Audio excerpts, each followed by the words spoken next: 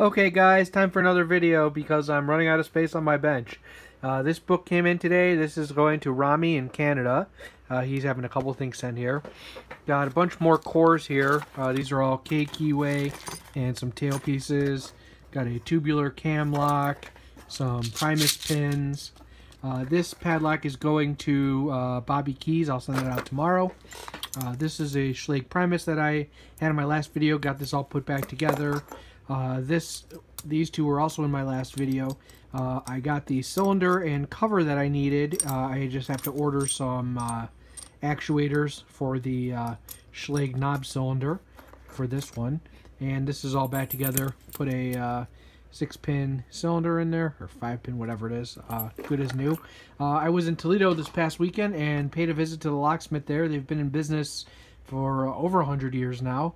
Got a few things. Got this nice Frisbee. It's going to my buddy Zach. Got a couple pamphlets. They have a really nice showroom. Gave me a whole tour of their operation. The owner, it's like a 4th generation business. He goes to a lot of the shows, does safe restorations. So I bought a few things there. This is a WB with their logo on it. They had tons of different sizes, different keyways, so I picked up this nice one. Picked this, this is a Weiser 1195 laminated padlock that you assemble yourself. So that'll be a little project. And then this Abus 8045, which is like a precursor to the 8345. This is a Schlage keyway, and check out that bitting. And made in USA. This was 10 bucks, and this was 2.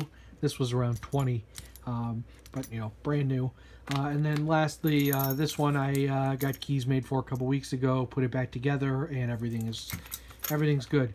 So that's it. Thanks for watching, and check out keypicking.com.